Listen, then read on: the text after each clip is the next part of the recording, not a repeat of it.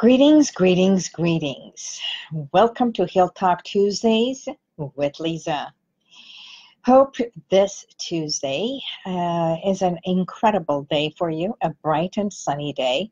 Where I am in California, actually Los Angeles area, today we're having a little bit of a overcast, and it's not as sunny as it used to be, but it's absolutely amazing.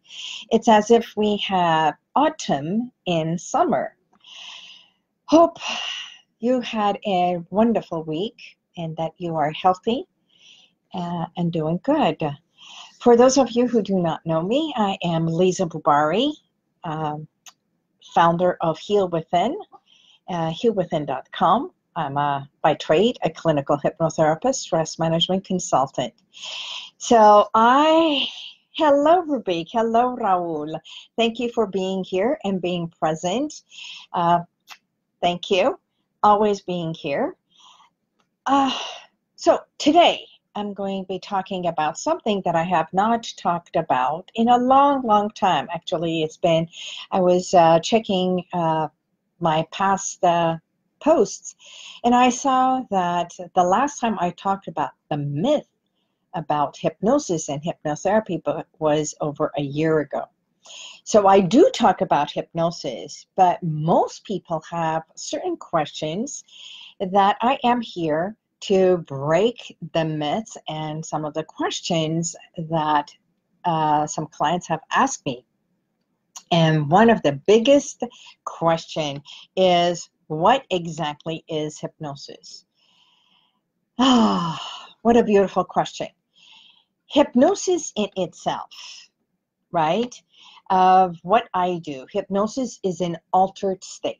Truly, it's an altered state from where you are to being in a place of your imagination, is delving deeper into a state of deep relaxation. And hypnosis can be in different forms and formats. It can be light hypnosis, it can be in deep state of hypnosis, the same way as when we relax, or sleep. Sometimes we sleep very lightly, and there are times that you go into deep sleep and have a profound sleep. So hypnosis, in a way, is the same thing. When a client comes for my sessions to do hypnotherapy, what I help them do is first and foremost experience the state of hypnosis, which is that state of relaxation. As a matter of fact, I can even hypnotize you as you are listening to me. How is not by hypnotizing you, but guiding you to imagine certain things. What I like to do is say, I become the voice of the GPS that directs you when you punch in an address. And just imagine sitting in a car and you want to go somewhere that you don't know.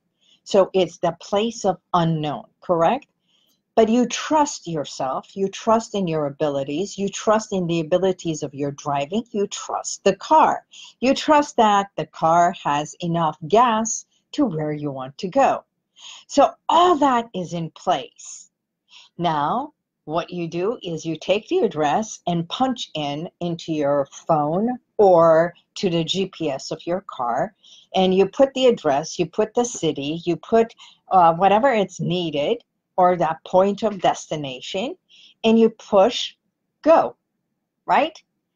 And the GPS configures where you are, the starting point, and knows where the end point is.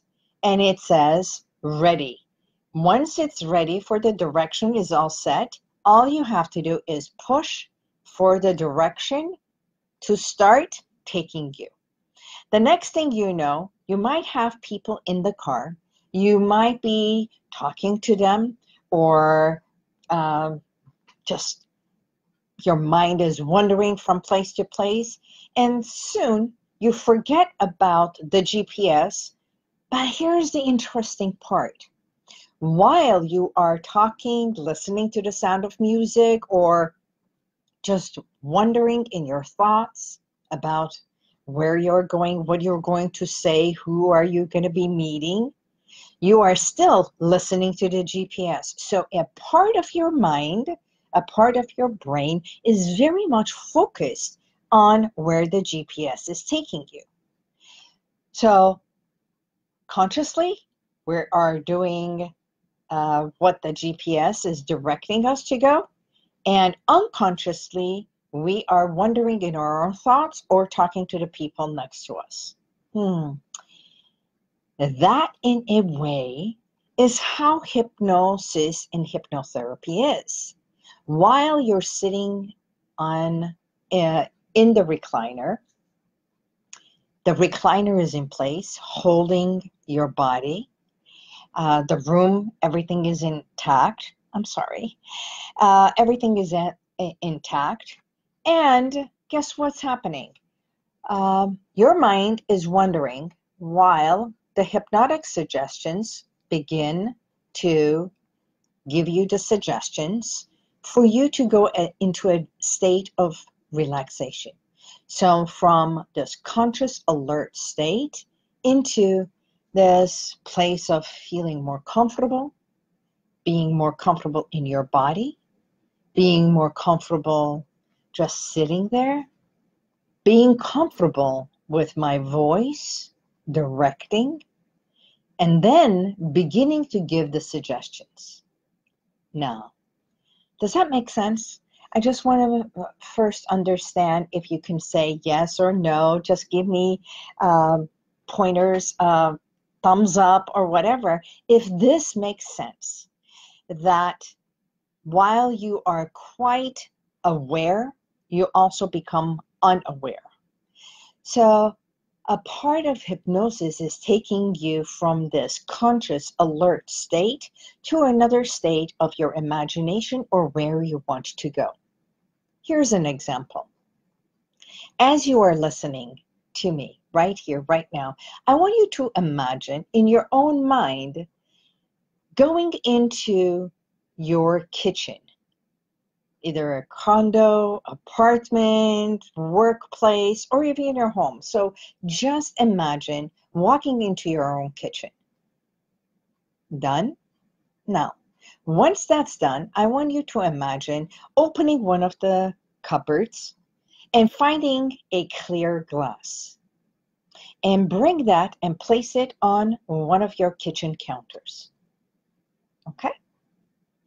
Once that's done, imagine in your own mind, again, opening the refrigerator and opening the vegetable drawers and finding a beautiful, luscious yellow lemon. And pick that one up and bring it, close the refrigerator door, put it on the kitchen counter.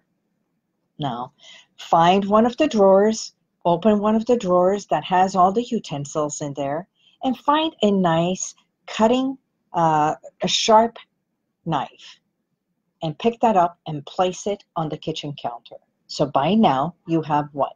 You have a lemon, a clear glass, a drinking water glass, and a sharp knife. What we need is a cutting board. So find a cutting board in your own imagination and bring it and place it on the kitchen counter. Now we have 4 items. What I would like you to do, just imagine that you take that lemon and you place it on that cutting board.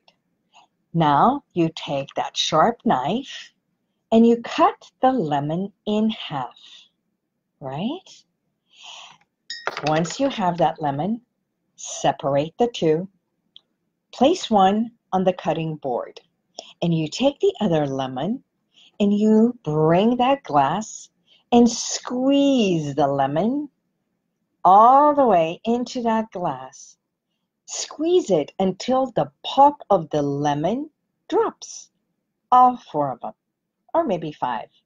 All of that done, take that lemon, place it on the cutting board, and very gently bring this glass to your mouth, close, closer, closer, and put it at the edge of your mouth and very gently take a sip.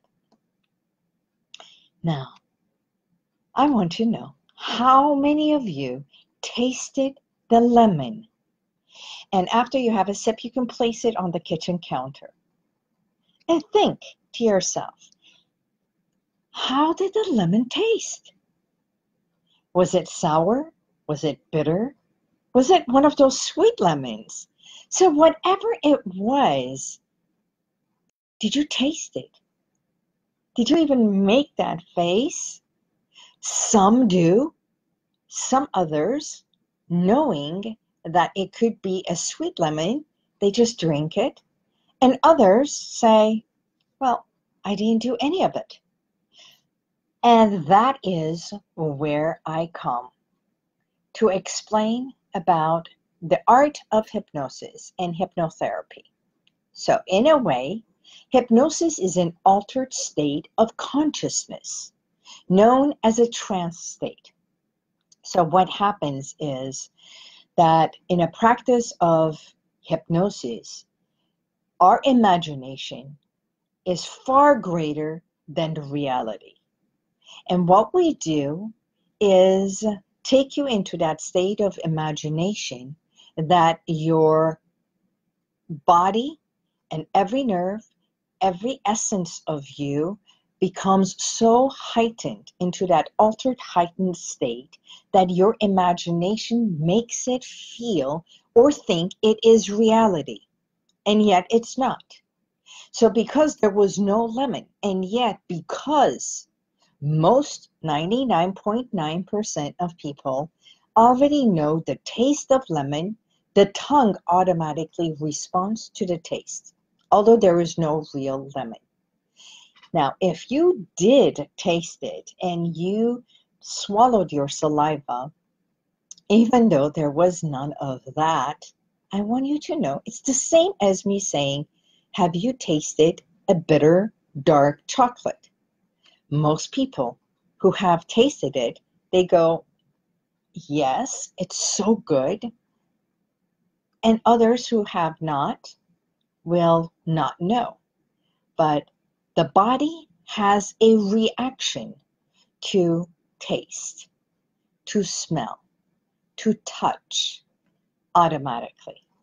So the main distinction between hypnosis and self-hypnosis simply that self-hypnosis requires an understanding of how to induce yourself to go into that state, whereas when I do hypnosis, I take you, guide you like that GPS to where you need to go.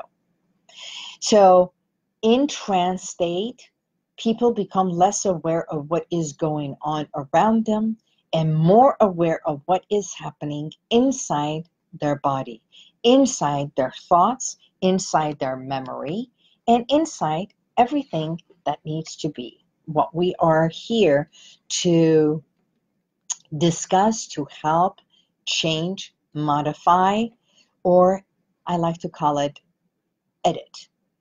So one of the questions is, can you hypnotize? Can anyone be hypnotized? The answer is yes. Everyone can be hypnotized if they choose to. So in a way, you need consent. Most clients who come to me for hypnotherapy, automatically from the moment they make the call, from the time they come in and they sit to place the intake form, they are already ready. So before I even do any type of a hypnotherapy with my clients, I like to do a little bit of a consultation to find out what their needs are, what is it that they want, and if they are ready for the change. So, and then I go in educating them, profound educating of the mind and the body and how it works. So that what are the triggers and what is it that I do once they relax and how we shift and alter and or bypass the critical factor to make the changes in the subconscious mind. because practically hypnotherapy works with the subconscious mind instead of cognitive conscious state.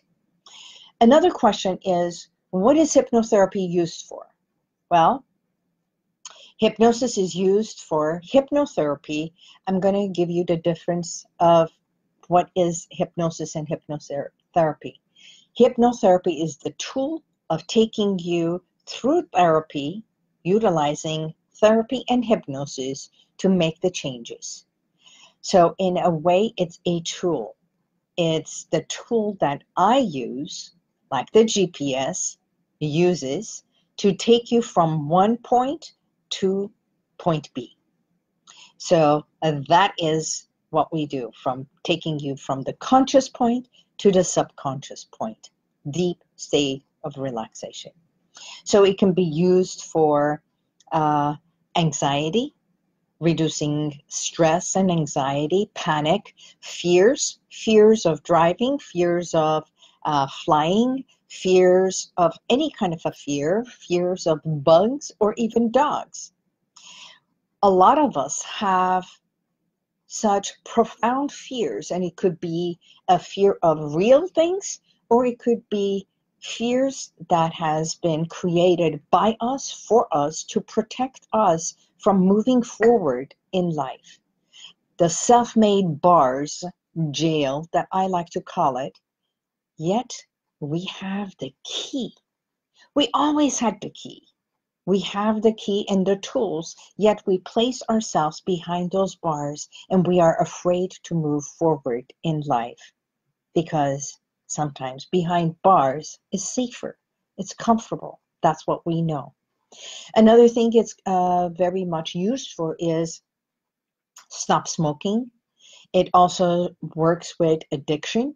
It works with a lot of medical things that I work with, other than just weight loss and anxiety and stop smoking. I work with IBS. I work with cancer patients to reduce pain, reduce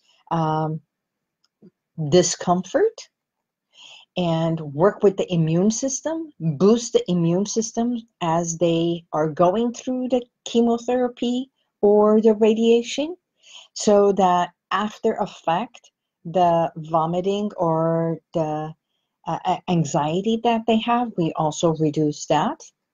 We also work precisely with clients who want to give birth, so it's getting the body ready and prepare for the contraction, and just the same as we contract and expand the body of a woman, also the uterus and everything gets open and ready for having the baby coming through the birth canal more easily and gently instead of contracting the pain.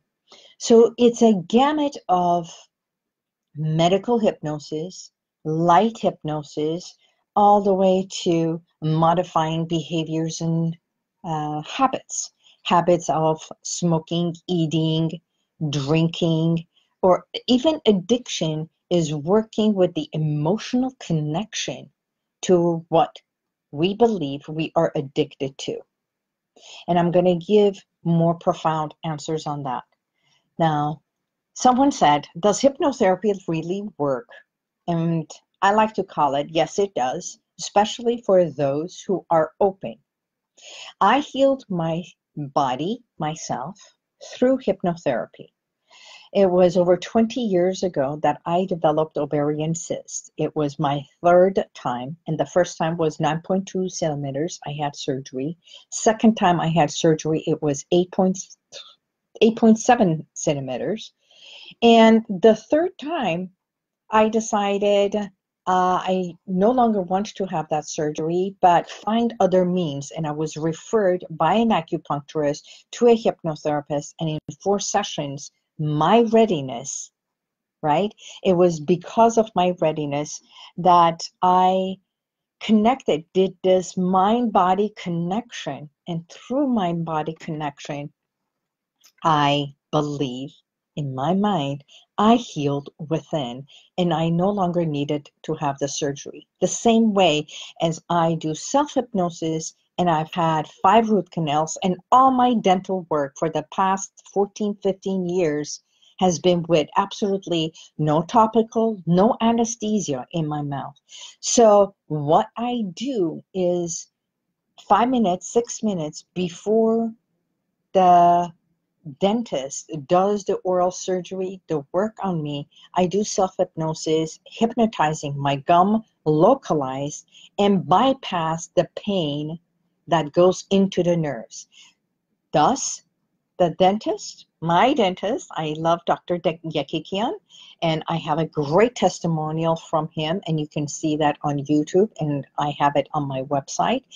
What he does is he does all the dental work, and then by the time he's finished and he's done, I have absolutely no residual bloatiness, not bloatiness, but my mouth is not full, and my gums are all good.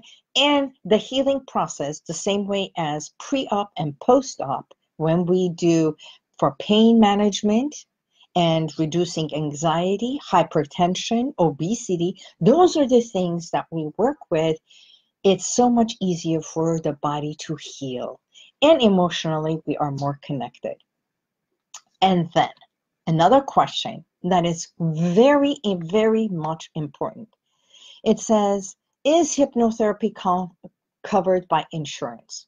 Well, I would like to say, I wish it was in all states. There are states back east that a hypnotherapist is on site at the hospital. In California, we have hypnotherapists that are working with cancer patients at many hospitals that are open and receptive, that yes, insurance pays for that. So there is a medical code, and if your doctor prescribes it and believes in working with holistic integrative, and it can be quite useful, there is insurances that pay for it.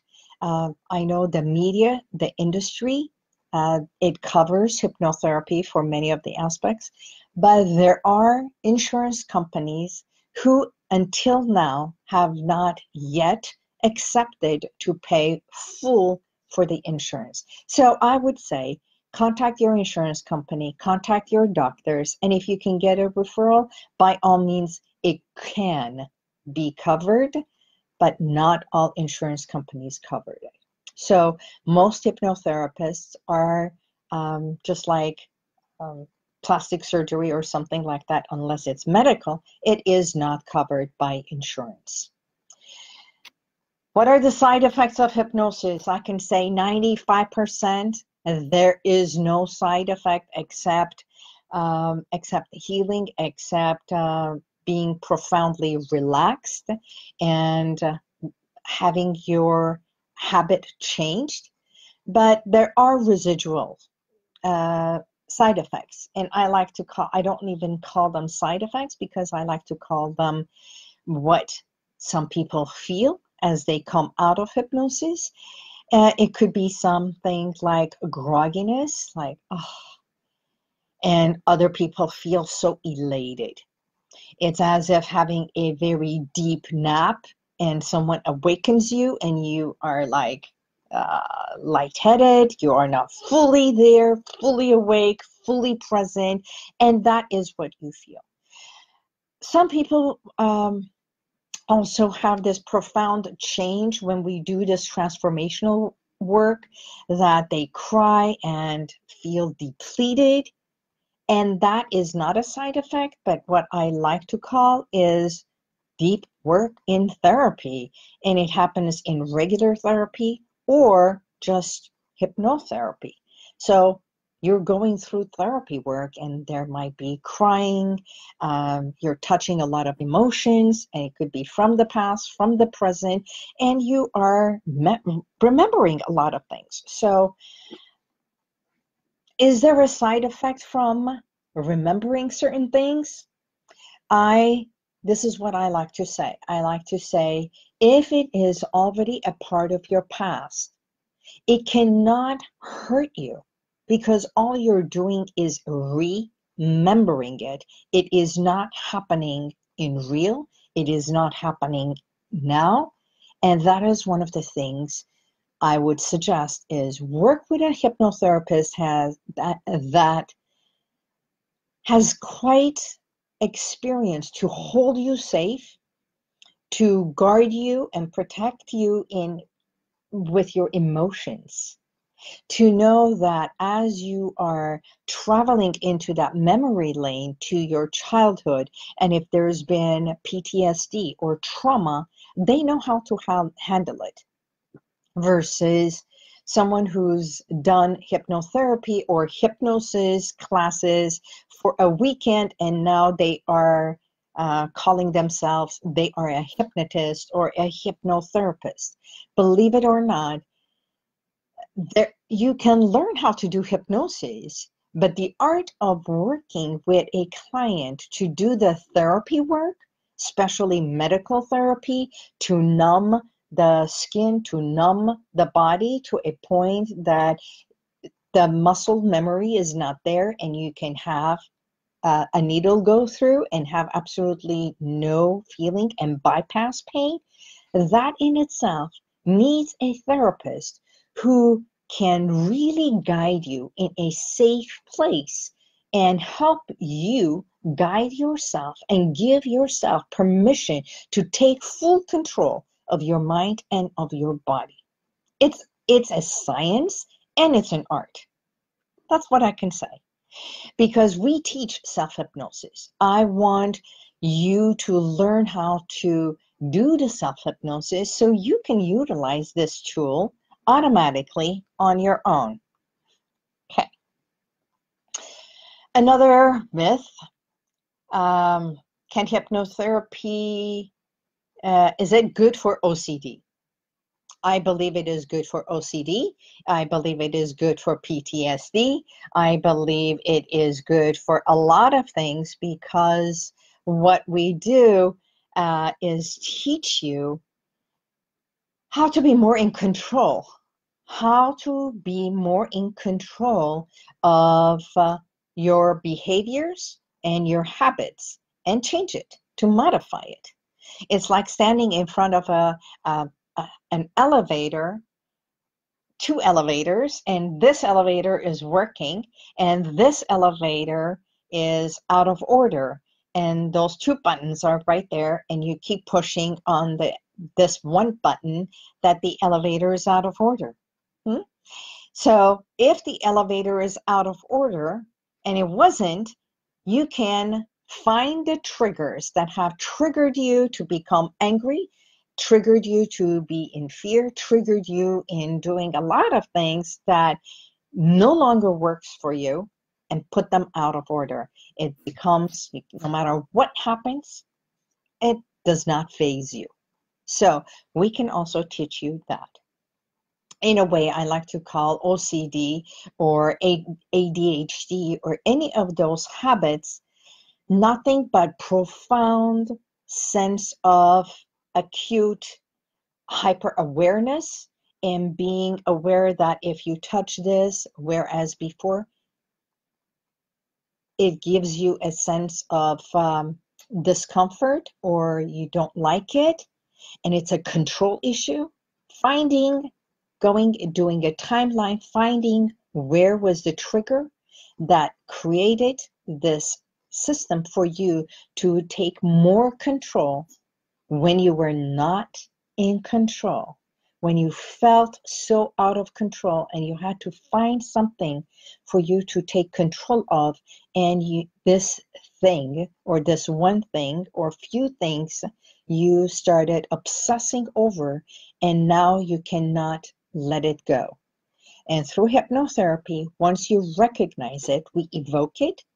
You embrace this fact about yourself, the fact of what it is and how it has benefited you all this time, and it no longer does, letting it go, releasing it so that you can evolve, live free of that obsession, free of that control, free of that anger, free of that dis-ease or discomfort, so that you can live much happily, comfortably, and easily. So in a way, that is what I do.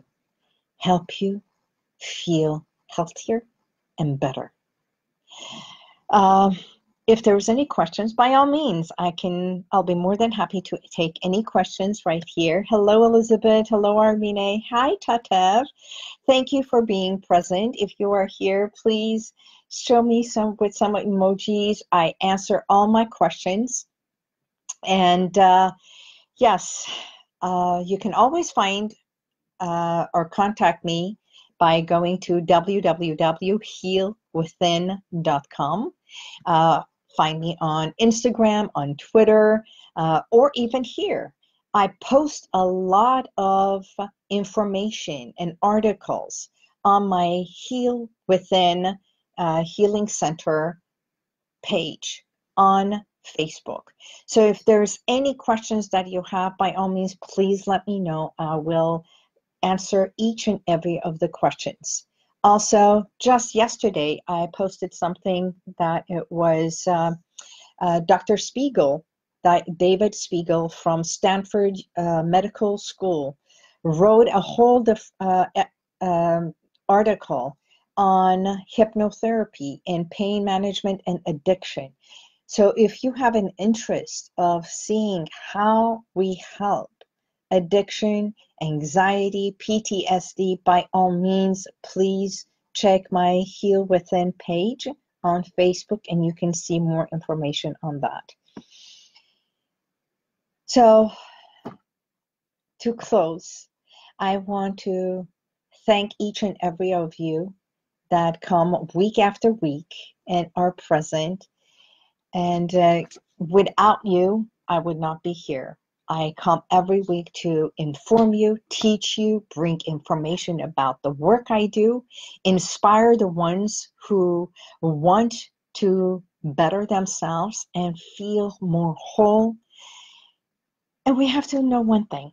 We are perfect just as we are. We are unique individuals. We are gifts of God. And everything I do, first I hold you safe.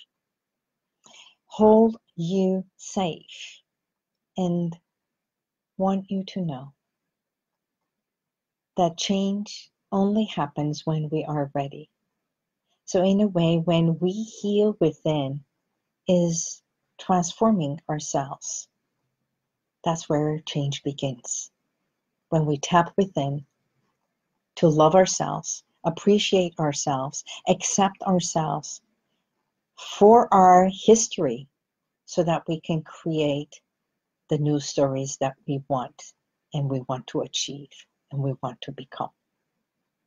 With that, I thank you. Thank you for being here. God bless you. I hope this information was beneficial to you. And if it was, by all means, please just press subscribe, be a part of our Heal Within newsletter, news that it's happening all the time, and share this information with someone who may be benefiting that has not known or seen this. Okay? Until next week, I bid you goodbye. And for the ladies who are a part of this, by all means, if you are in the Los Angeles area, in 1 month, we have our 3E event coming up. It's a day dedicated to you. It's a day of empowering. Please contact us, share, and find out more information, and join us. God bless you, and may universal light be with you and surround you and protect you. Bye-bye.